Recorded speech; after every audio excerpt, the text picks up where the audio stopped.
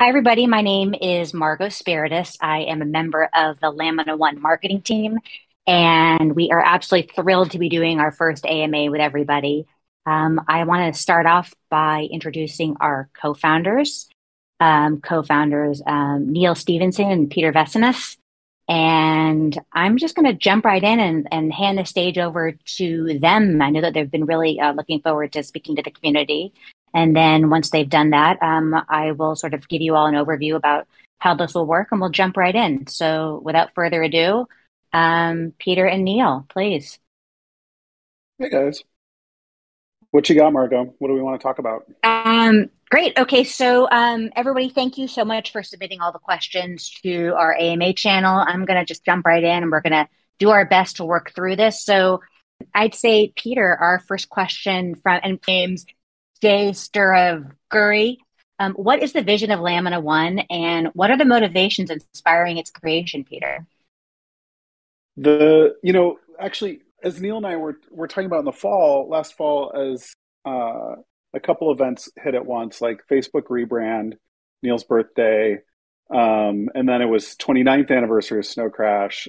Kind of in that sort of mix, we were talking, and I basically was like, "Are you happy? Are you happy with what's going on?" And I think he could speak for himself, but my vibe back was like probably there's something to be done to bring about kind of like a truly open metaverse. And the more we talked, the more I just thought, oh well, we've got sort of Neil's vision, perspicacity, um, sort of all of the cultural capital Neil brings, and then knowledge and intelligence and wisdom, and then and it turns out, just from my own experience, I know a little bit about launching these sort of larger communities, ecosystems, and so on in the crypto space. And so it just seemed to me like we should do that. We should try and build a place for people to go build out the sort of metaverse that they want to have, to build it out outside of a corporate walled garden. I sort of look at right now the metaverse players are just these huge tech conglomerates and or gaming companies. And so um, I don't know. I just want something more culturally broad, not just like, you know, California culture, California tech company culture. I want something that's informed by our history on the crypto side of like the benefits of a more permissionless open space. And um, so that just it seemed just like a really good opportunity for the two of us to do this together. And that's the origin story. So, Peter, this question is specifically for you from Cosmo.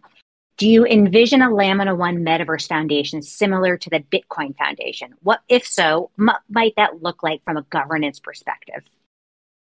Yeah, so the Bitcoin Foundation started, it was the very first crypto foundation. And I knew when I started it that I had a couple goals. I wanted to provide salary for people like Gavin Andresen and Peter Vuel and those folks who were like the Bitcoin core dev team.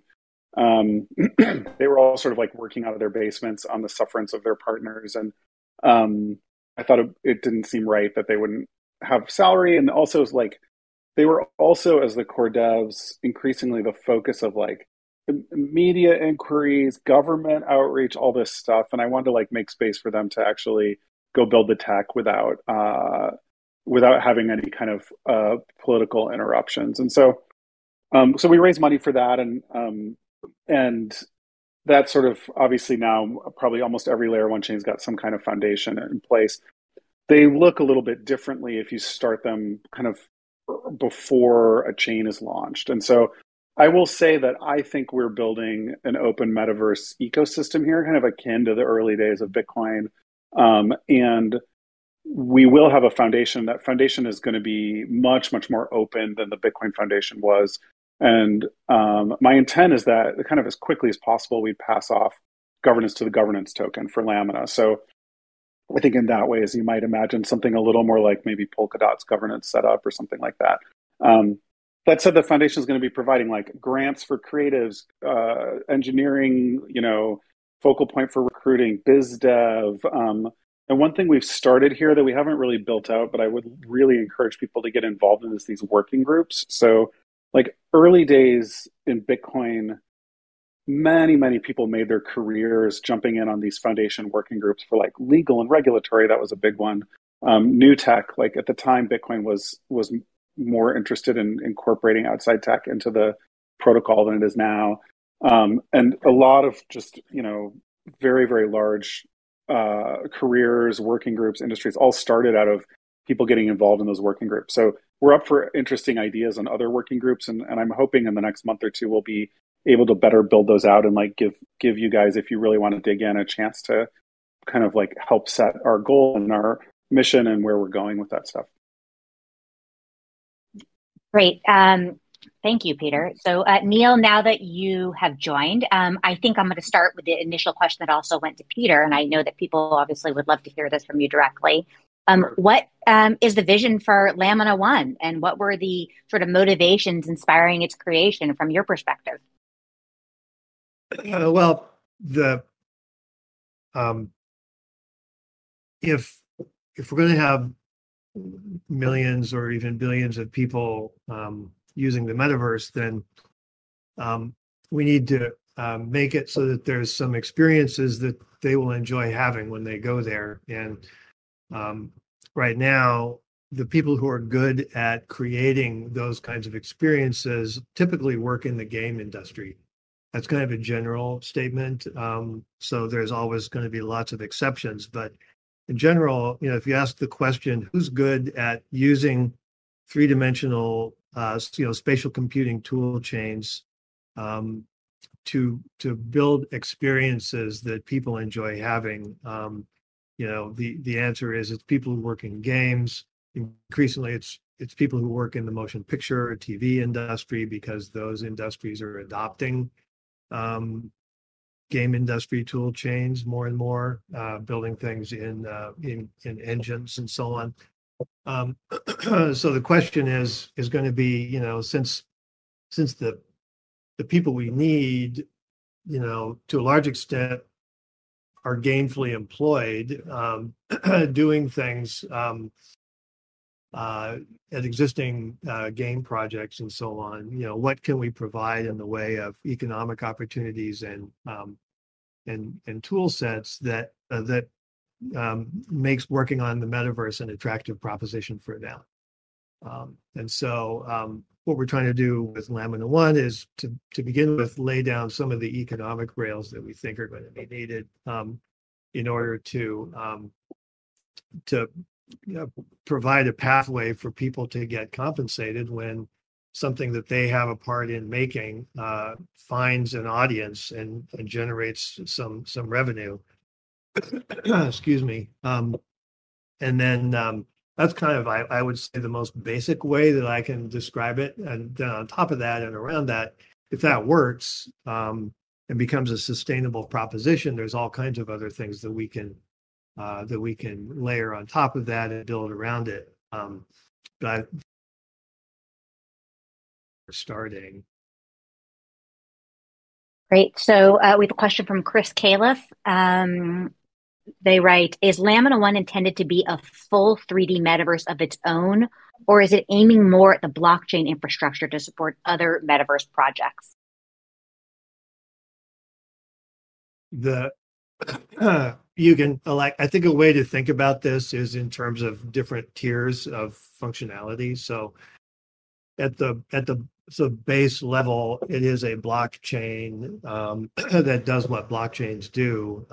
So there's going to be a basic suite of capabilities that come with any chain. On top of that, we want to layer some spatial computing capabilities, as I was talking about, and exactly how that turns into a metaverse or the metaverse, is something that we can kind of try to steer that, but we can't dictate it. This is going to be an open source thing all the way. It's not going to be a centralized, centrally controlled kind of project. So we want to make some tools and some capabilities available to metaverse builders, so that they can do whatever they want to do, basically. But we also intend to create some first party experiences, partly as a way to dog food our own tool set, so we know whether it works or not, and partly as a way of showing what we think the system is capable of, what we kind of aspire to in the way of building a cool metaverse. Yeah, I'd just tag on there and say we're thinking of this as like you could build your own Centraland on top of Lamina. You could build your own, Sans. We want to be kind of an infrastructure layer that makes all that much, much easier to do. One of the things historically about a lot of those is like visually they're maybe not very compelling. And as Neil often talks about, the experience isn't necessarily super compelling for a lot of those. So we'll try and we want to lay some rails out and put some cool shit out that's really awesome also, but it is in the service of giving everybody this toolkits to go build the things they want to build. Right. So from Jen, who is one of our original 1K members, this question has votes. Wait, I want to say something. Hey, I want to say something. I wasn't sure if I was going to be a 1K member, but I got it. I was really happy about that. Okay. Happy you're part of the group. I was like, yes, totally. Okay, so they write, I'm worried about fragmentation. Why is another layer 1 blockchain necessary? Were any of the roll-up solutions for ETH or a sidechain considered? That's probably for me to say. I mean, so like there are a couple angles to this. One is like, it would be nice if, let's say that you ran, I don't know, well, even ETH, but ETH's probably a little big, but let's say you run a so-called L2 fork of Ethereum. It would be wonderful if Neil were to be like, yeah, I'll build my metaverse there. Because that would boost that chain so much. So another way to say that is like when we sat down, Neil and I looked at the landscape just of what's out there and how to drive value for everybody who wants to go on this ride with us. Like it didn't necessarily make sense to go boost an existing ecosystem's token holders when we thought that like we could instead invite people who just want to do this with us, and then all of us could together benefit from that rather than like privileging, whales on whatever, I don't know, one of these layer twos. So there's just kind of that. I mean, another way to say it is like, I actually think like Zuck spent $10 billion last year. You could argue a lot of that was misspent. Or you could be like, this dude's a smart dude and he knows what he's doing. Either way, like a kind of small side project on an existing chain to me is not going to have the economic heft it needs to really do a good job. Like there's just a lot to do. There are a lot of participants. There's a lot of resources people need who want to do this. And so to me, like it just makes all the sense in the world. Like we'd build a community, we'd have the full economic resources of a full L1. And I actually think I don't worry about so-called fragmentation that way. I actually think the future's, I'm like totally post-maximalist and think future's just like a dense meshed network of these chains that get better and better at like proving data and value transfer across from them. So I don't even think that's like a bad outcome.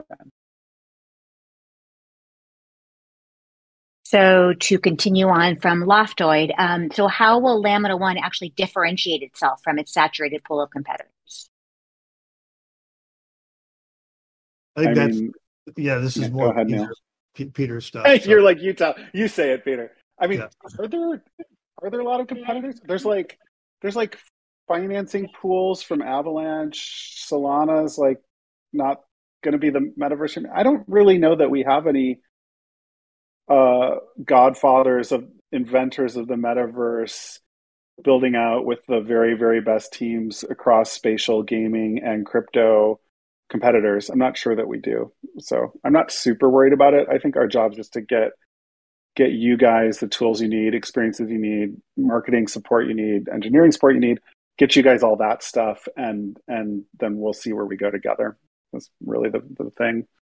There's another kind of angle on this sort of question, which sort of I don't know if it's relevant, but this emerges from the experience of being a novelist specifically, and you can drive yourself crazy and never accomplish anything if you sit there and try to read all of the other novels. If you construe all of the other books and all of the other writers as competition, and you have this starting attitude that you can't do anything unless you've somehow accounted for everyone you see as a competitor in the space, you will never do anything at all. It's just the sheer amount of effort it takes to stay in touch with that landscape precludes doing any creative work. So you pretty much have to decide what you want to do and do it, and then kind of let the chips fall where they may. I mean, I guess it's saying like it's either really humble or really arrogant or both to be like, okay, well, I guess I'll try and do something, right? Rather than just be like, someone else must be working on that. So here's one from Erasmus. Where did the name lamina1 actually come from? It's a name that it's a word. Obviously, it's an old word that just means layer. So it's apropos in this particular context because we're building a layer one chain. But it was a word that was kind of bouncing around in the wake of some creative work that my team and I did at Magic Leap, where we had kind of used it in a different context. And so it was kind of in the air. And when we were looking for possible names for the new project, it just ended up in the bucket, and we ended up deciding that it was a good pick. Also, it's animal spelled backwards. Sit in my head. I mean, aren't all naming stories really boring? I think we were like, oh, this will be the placeholder and we'll probably have to rename it. And then we were like, nope, we have to launch. So this is what it's called now. But I like it. I'm pro. So next question from Daniel Trujillo. What methods of carbon sequestration are going to be used and implemented and incentivized by lamina1? So there's a few hundred schemes on the market for carbon credits, and huge range of variation in what kinds of technologies they use. Some of them are planting trees, some of them are trying to directly sequester carbon. Some of them are a lot more abstract and kind of indirect. And and some of them are more legit than others. And it's not an easy task to evaluate all of those and figure out which ones are best. Like, it would be nice if you could just sort of make an obvious judgment call on which was the most legit. But in fact, for most of them, you actually have to do some serious research and thinking and kind of quantitative evaluation in order to have an informed opinion about whether it's a good scheme or not. So there's actually multiple rating entities that actually do that work. They actually, their job is to sit and evaluate these different schemes and sort of rate them as to how effective they are, how legit they are. And so I guess that's a way of saying that we don't think it would be a wise approach to just pick one and say this is the one that we're going to use, because that requires a lot of effort, and it the answer might change over time. So basically, we intend to work with a rating group that is very well informed about this stuff, and essentially whitelist specific schemes that, according to their research, are good ones. And then beyond that, I mean, Peter could maybe talk about how to implement it, in terms of the node agreement, that kind of thing. Yeah, yeah. Although I'll just tag you back, Neil, for a second and say I think it's fair to say um, we actually really want people who want to work on this talking to us. So if you're interested, drop us a line. I think hello@lamina1.com is easy. And we could use a carbon czar in house actually. Um, like just for some range on some of the quality stuff Neil was saying, like you could buy a ton of CO2 sequestration from $2 to like $2,000, depending on like this huge array of variables. So our intent right now is to have a set of tokens issued on Lamina that will conform to like a minimum grade in partnership with a rating agency, and then they'll be burned by node operators based on a schedule and a calculation as part of the consensus mechanism. So you'll need to actually have some of them and burn them to even get rolling. And I think why I say we need someone is like there's still quite a bit of legwork to be done to like decide, maybe community wide, maybe internally we'll make a suggestion for the community, but like what grade do we actually need? Like what are the qualities of the carbon credits that we're going to tokenize and make available in this way for sequestration? It's called retirement in the carbon credit market. So drop us a line if you're interested. Like we'd really like someone who's super interested in that to help. So the next question is from Mike Mandel. So for game developers and creators interested in using Lamina1 in their projects, what do you expect the early capabilities of your SDK to be? Will you be targeting engines like Unity and Unreal early on? We are totally targeting whatever game developers actually use in their day-to-day work. So based on that, you can probably guess, what the first highest priority targets are going to be. So this is not an attempt to try to swerve existing experienced developers onto some kind of new system. We're going to work within existing engines and tools to make this as easy and painless as possible. Yeah, it'll be well. And just to expand on that a little bit, Neil's yes in answer to, I think we can say we're intending to do Unity and Unreal extensions, dev kits. We actually have Tony Parisi here, who I might call up to. Tony, are you talkable? Can we drag you up to say a thing or two about that?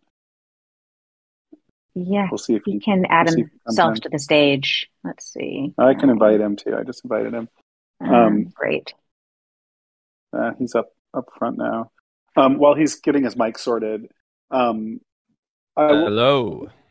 Oh, hey. I'll say one thing and then I'll pass to you. So for us, like the way I imagine the first versions of these toolkits is there are going to be some hooks that are like right in the experience creator's workflow. They give access to like some of the key parts of the chain.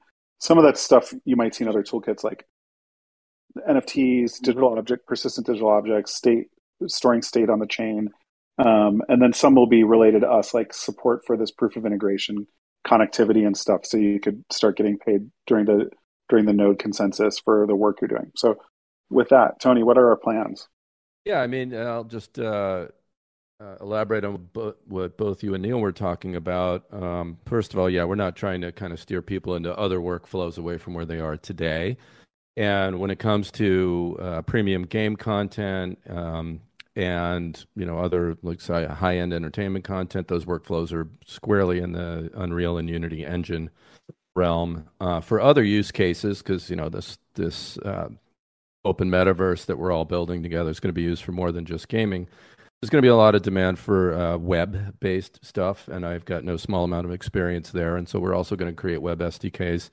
And as Peter said, we're going to start kind of small and modest by being able to allow developers to mint objects on our chain, trade them, do all the things you would do with NFTs, but in the Lamina1 way with proof of integration. So it's going to start there with some modest set of development milestones that plug into these current workflows. But over time, this is going to evolve as we see what, how the use cases play out and which particular engine needs are, being realized by developers as new things are being built. So Peter had said earlier, you could build your own Decentraland with a blockchain like this. Well, the blockchain part of it is one thing, but how do you integrate that into a working, thriving virtual universe with potentially millions of citizens in it? That could create new needs for more workflow tools. That's like next right? month, Tony. That's exactly. Like in November.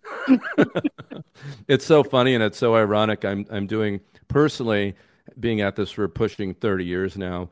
I am finding that I'm going through all the pile of all the ideas we have as we're discussing this stuff, Peter, and interacting with the community so early, and simplifying, and kind of trying to come up with the tiniest possible MVP, which is so counterintuitive to the way I personally operate, but is kind of where we have to be right now in order to be able to focus and get anything out the door, right? So it's a personally challenging task right now, and I look forward to when we can staff up and I don't know, I can do the big dreamer stuff a little bit more and get other people focused on MVP milestones. But for now, we got to start really small. But eventually, we're going to get to some of those bigger things. Thanks, Tony. Before you hop off, you mentioned staffing up. Are there any particular roles you want to recruit for that you want to mention here? Yeah, so in case, and I apologize, I missed the first 5 minutes of this because I had my Discord tab muted. I kept going to my settings, but I just had the tab muted because Discord can be so noisy. So you may have covered some of this in the first 5 minutes. But in addition to the layer one chain, there's really two other major components to what we think we need to, realize. And we're not going to build all this part ourselves. lamina1, the chain is going to be on us. But Metaverse is a service set of distributed, decentralized system services that power virtual worlds at some level. And again, we're not going to reinvent all those. Every game company that's got, back-end game tech's got something out there already. So we're going to help our node operators and creators figure out best-in-class solutions to being able to create and operate a distributed virtual world. So we need a lead on Metaverse as a service. That's kind of like a system architect role, someone who can go through, look at all the technologies out there, vet them, come up with some recommendations so we can start engaging with those companies that make this tech as partners, and then possibly find gaps in this and, potentially build some things ourselves, but I doubt we're going to do much of that ourselves. And then to go along with that, the SDK stuff we talked about, we're going to need a couple of people right away building SDK support, even for the basic object minting. So I think we need a dev lead and hands-on coder, a couple of folks to help us there. So we haven't posted the official job postings yet. Give me a couple more days, but we'll get those out there on our LinkedIn job site in the next week or so. Cool. Thanks, Tom. Thank you. So there's been a couple of questions about Avalanche, asking about what our relationship to Avalanche is, and specifically the fact that we plan to fork Avalanche. The question is, why does it need a fork? What do you plan to change? And why can't it just run on Avalanche itself? Yeah, that sounds like all me. Unless you want to feel this one, Neil? No. It's all you. So the social history is, I've known Goon for a really, really long time. Who's the first time he came to my notice was with the selfish mining paper. I was at the Bitcoin Foundation, and just a brilliant systems theorist, brilliant distributed compute theorist, a very good person on top of it. And he and I re-intersected during the DAO hack era as like the just on the security research side. So he and I have been friends for a long time. Avalanche, I think I would say right now, Snowman consensus, which is the current Avalanche consensus, is the best consensus mechanism. I had talked earlier about this idea that like I view a densely interconnected set of chains as the kind of rational next step and an important one. And I think that Avalanche is like part of the way there with their subnetwork, and so we want to support what's happening there. I think forking Avalanche, I would say, was a possibility. I'm not going to promise that we're doing that right now.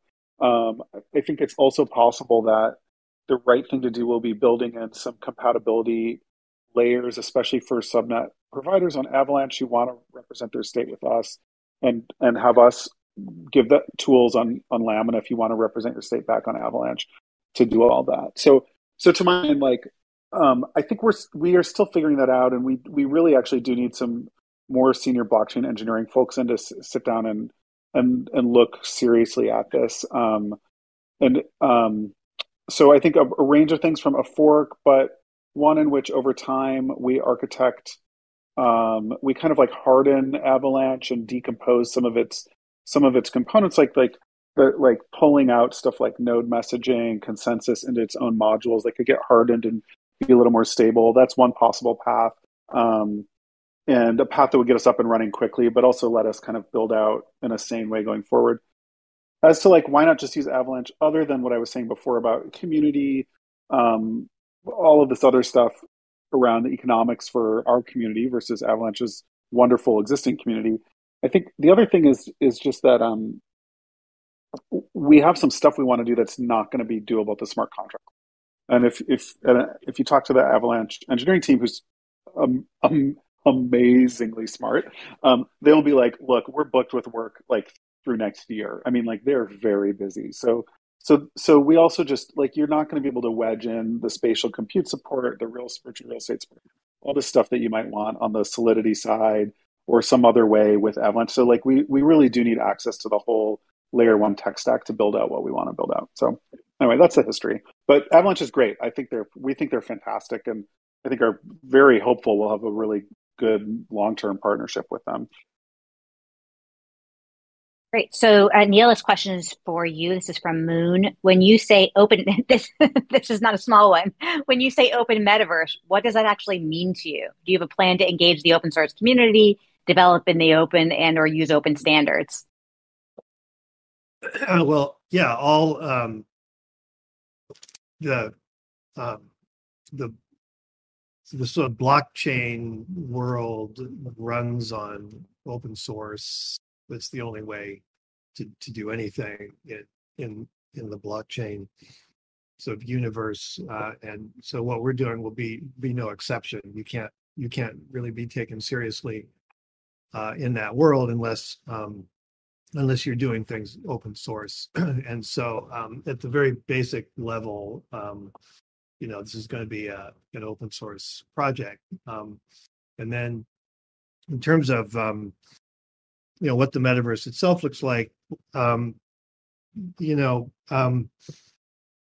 as I said before, we intend to do some leading by example, I hope, by making some experiences that we happen to think are really cool, but there's no possibility, there's no version of this story in which we're telling everybody what to do or imposing any kind of top-down development scheme on what happens. It has to be a bottom-up kind of phenomenon, which means empowering a lot of people to build what they want to build, and then seeing what works, what succeeds, and what doesn't. That's a characteristic of a lot of creative marketplaces, whether it's publishing or indie game development or indie film development. There's always this constant kind of ferment that's very broad based of individual creators or small groups of creators building what they want to build. And you never know, like part of the excitement of working in those industries is that you never know when something is suddenly going to break out and sort of come out of nowhere and become a big hit. So that's, I guess, my general picture of how this is all going to look. I don't know if that's responsive to the question, but Neil, do you think one thing I think about openness is like back to these walled garden platforms, like controlling payments, controlling market participants. So in my mind, open sort of does some lift there too. What do you think about that? Like just culturally, communities, all of that side too. Like is that on your mind when you say open metaverse, or is that more my world and you're not as worried about it?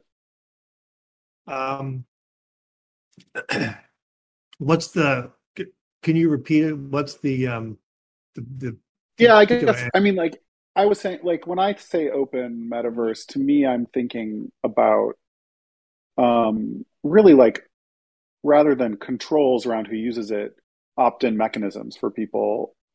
So it's open. You can pay people directly. You can pay smart contracts. We don't have to have an Epic account to get Fortnite bucks or something on Lamina.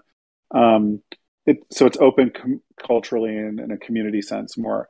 I'm thinking about that, but I was just curious if that's important to you as well, or if the stuff you were saying was like more kind of top of your mind. Well, I think those two kind of naturally go together. If you're trying to have that open creative marketplace that I was talking about, that kind of open square where people can all, try to build their own systems, build their own dreams, then I don't think you can get there without sort of a literal currency, that is how people exchange value in that world. Yeah, I hear you. That makes sense. I guess it might be a But good place to talk about privacy too, but maybe we can. I don't want to take you off your questions there, Margot.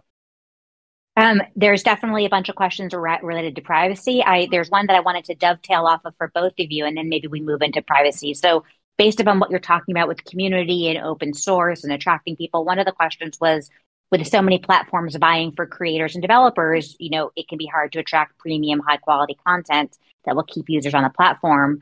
How will Lamina's platform be particularly attractive to the creator community, and specifically from a monetization perspective? What's exciting about the platform for creators, essentially?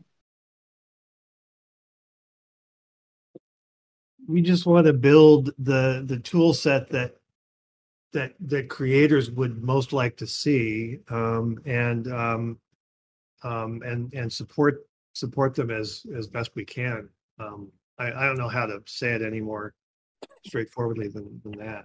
I mean, Neil's kind of humble. I mean, I think getting to build alongside Neil's pretty exciting and build where he's building.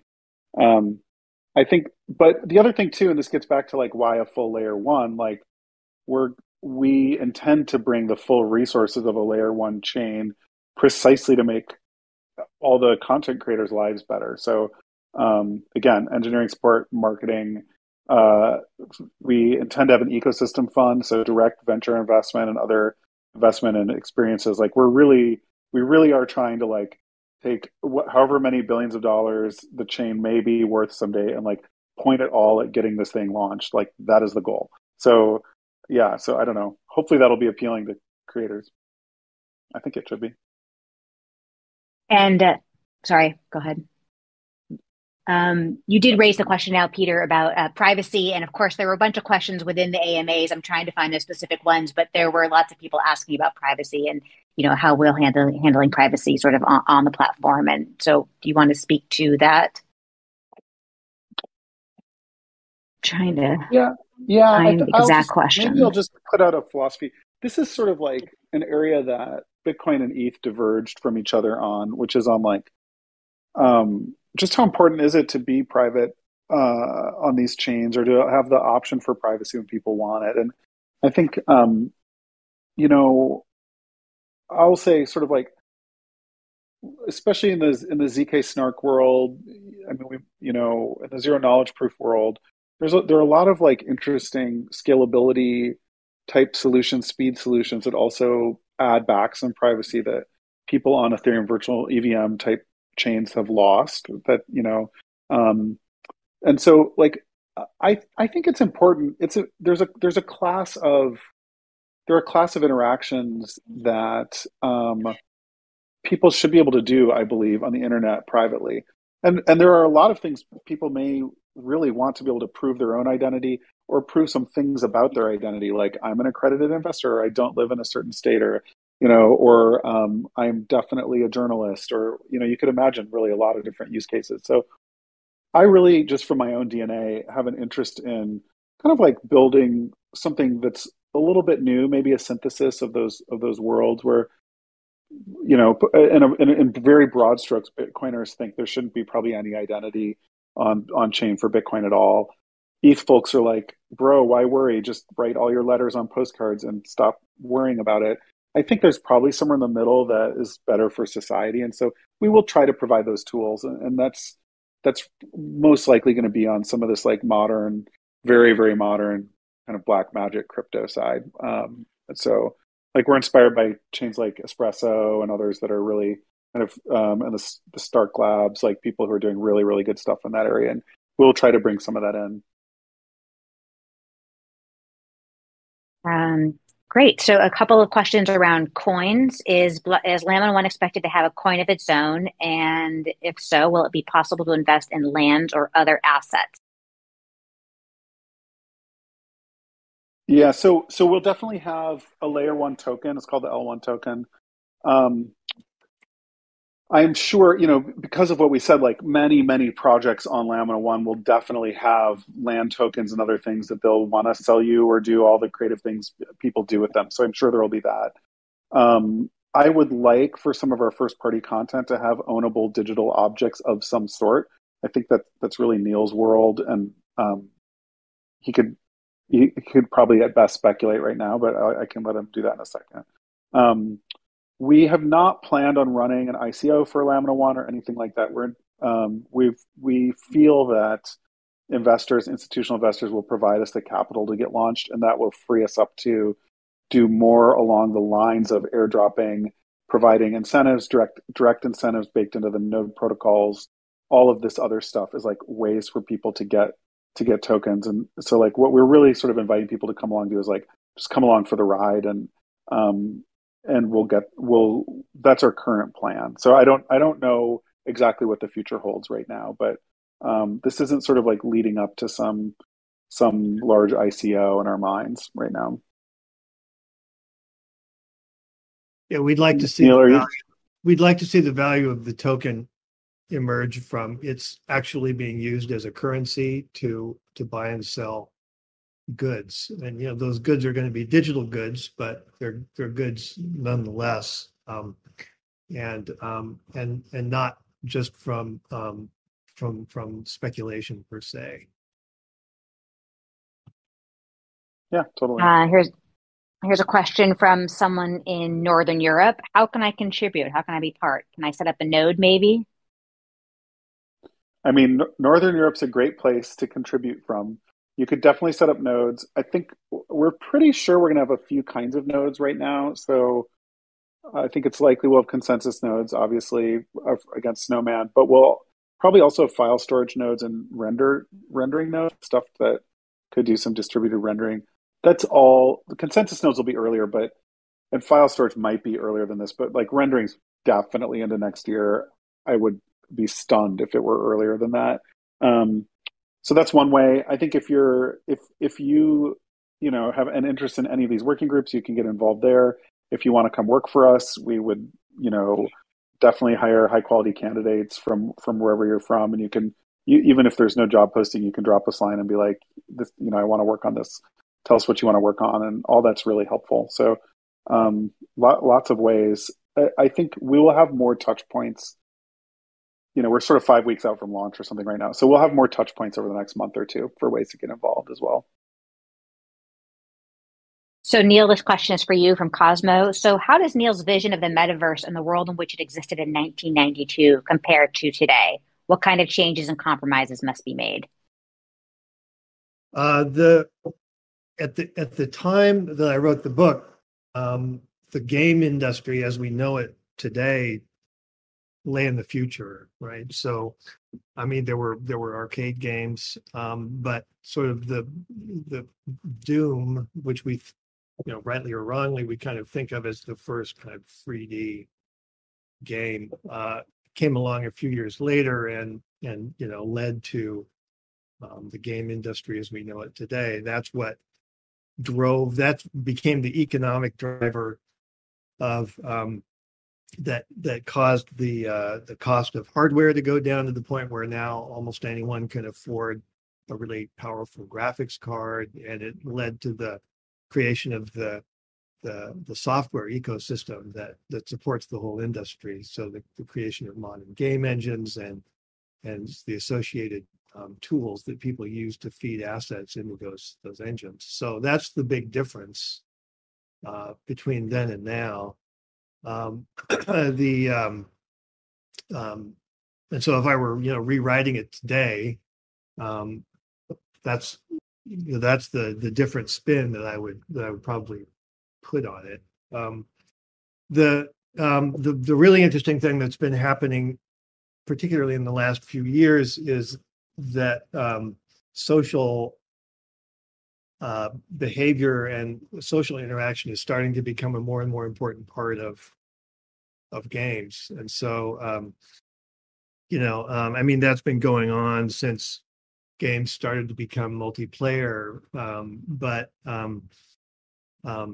it's within the last few years that we've seen, for example, in Fortnite, that it's just become a place where people will go to hang around with their friends, and actually playing the game is really a secondary kind of consideration compared to just being there and chatting with your friends. And that's all stuff that is kind of non-obvious, that has just sort of emerged from millions of people interacting with each other on the internet over the last few years. And so I suspect that what we're going to end up seeing, as the metaverse develops, is a lot of that, a lot of experiences that kind of straddle the boundary between games, as we normally think of games, and just social hanging around with your buddies. That's my hot take on that.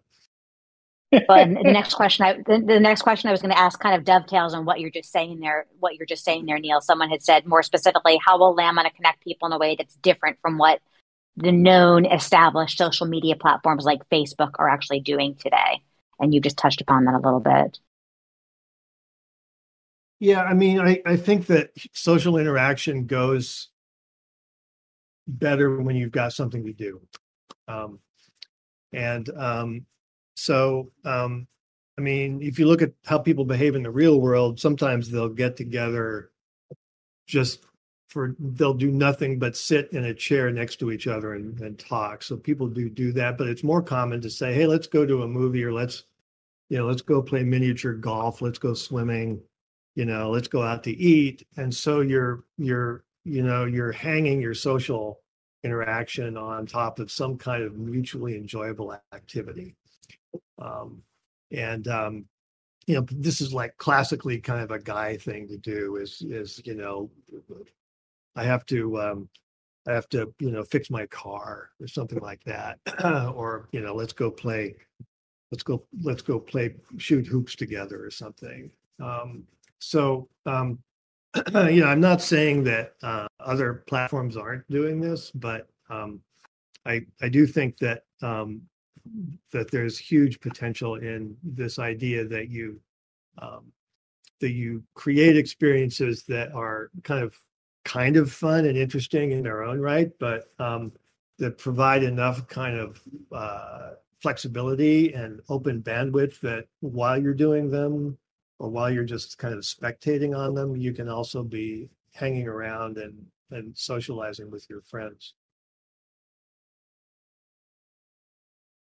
Great. So a question probably for Peter. Will lamina1, in addition to using existing real-time engines, will you develop your own? We do not have any intent to develop our own engine. I think that's probably somewhere between foolhardy and truly insane. Just the amount of money companies and know-how and talent companies like Epic or Unity put into these things is crazy. We had Tony Parisi on stage earlier, who just actually left Unity as head of AR VR there. So we do have access to some of the talent that's engaged in those places. I will say, we are toying with, I don't know, maybe we're past toying and starting to think we should commit to the idea that we would put resources into more web related viewers and experience viewing. So this isn't on the creation side, but on the like how people experience it, trying to democratize these metaverse experiences is something we're sort of trying to figure out if we think we could really make a good crack at and make a difference in. So that's an area sort of like adjacent to these engines, but that's kind of even that we're still deciding if that's too ambitious or not, I would say. Someone's asking a question, Chaz, about digital goods. Will it be possible to sell digital goods in whatever file format we desire and be able to download it directly into the metaverse, into a metaverse instance for the player to spawn? Yeah, so yeah, there's a lot there. I'll say a couple things that maybe you'll look into.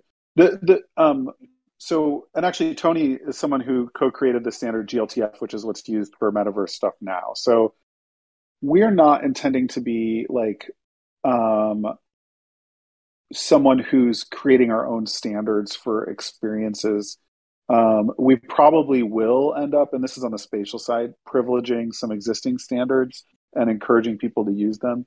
There are kind of a lot of questions, like a really simple one, like say you want some object portability between games. Well, even just like your units between these games have to be the same. And Neil could talk about a lot of this from Assignment Magic Leap too. So shaders, textures, all this stuff. So there's a lot there, and I don't want to get over my skis. It's like not really my world, but I could say like from the very top level, the mandate I put out to the team is to like support what wants to be done, what developers and engineers want to do, and have as minimal a set of specifications as we can get away with to help that happen.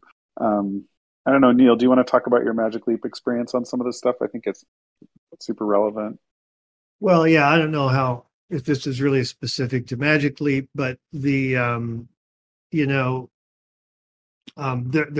this general topic has become a real source of social media hostility over the last winter, kind of between crypto bros and game devs. The idea of interoperability and moving objects, from one game to another, which if the more you know basically about how games work and what goes into developing them, the more ridiculous that idea seems. And so I think it's led to a situation sometimes where game devs feel that they're being disrespected or that nobody understands what they actually do for a living. I think,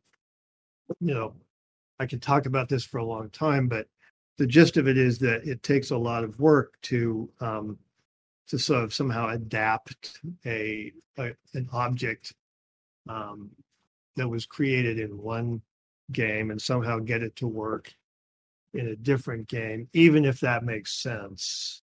A lot of times it doesn't even make sense. But to the extent that it takes work, to the extent that somebody has to redo the shaders or redo the artwork or rewrite the scripts that cause it to interact in an appropriate way with other elements of the game, those contributions need to be sort of registered on some kind of a chain of provenance attached to that object so that they have some hope of actually getting compensated if and when that object gets picked up and used.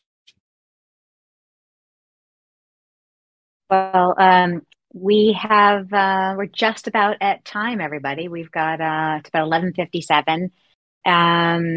Trying to think of a question that can be a quick last question. There's lots of very long and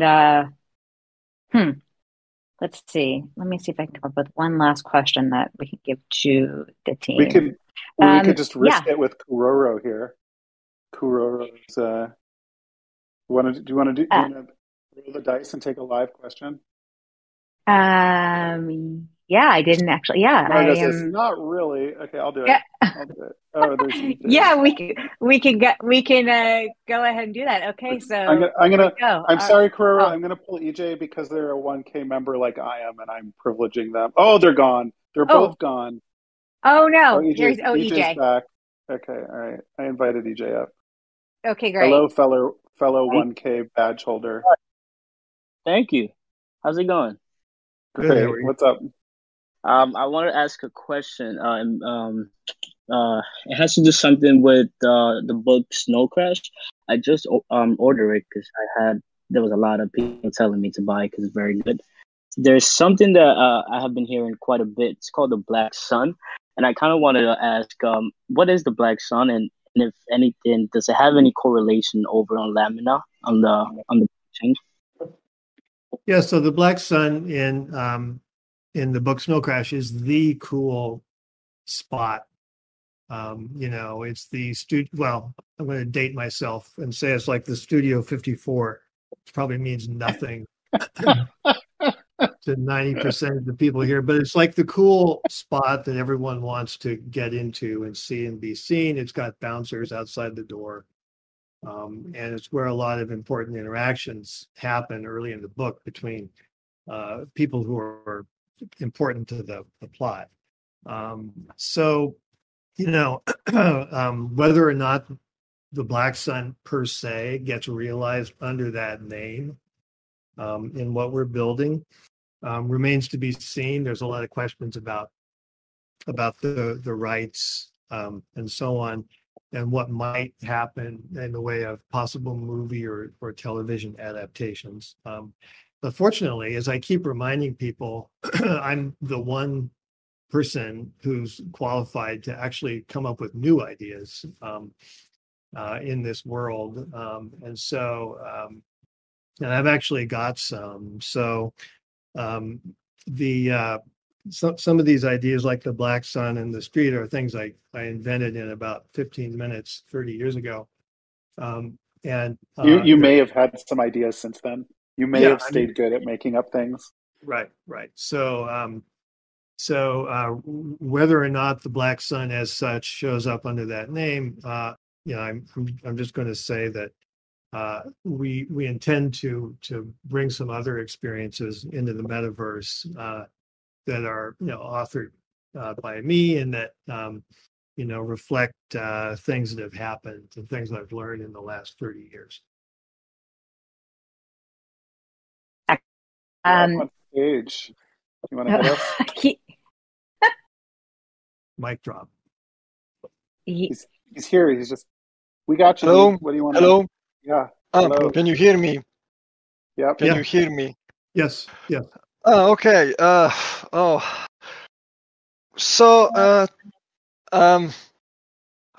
thank you very much for giving me the opportunity to talk. But I'm sorry, I don't have very good news because I'm gonna say that this was a bit of a over generic MA. And I'm going to say most of the answer you gave is the very particular and very important topics were a bit too generic and brushed over for my taste. So instead of asking you five... Since we're at time, like do you want to give us one question that you want some more deep dive specifics on? Yeah, go ahead. Yeah, I'm getting there. Don't worry. I'm not going to take the time. So instead of taking your time, could you repeat when was the launch? Because I didn't have the time to understand. It was in 5 months or 5 weeks? Yeah, so we launched like a couple days before Consensus, the Thursday before Consensus, which was early June. Margot, do you have the exact date? I mean the next launch. Are you talking about the launch of the chain or the announcement? Yes, when you can give a bit more detailed and clear information about everything else.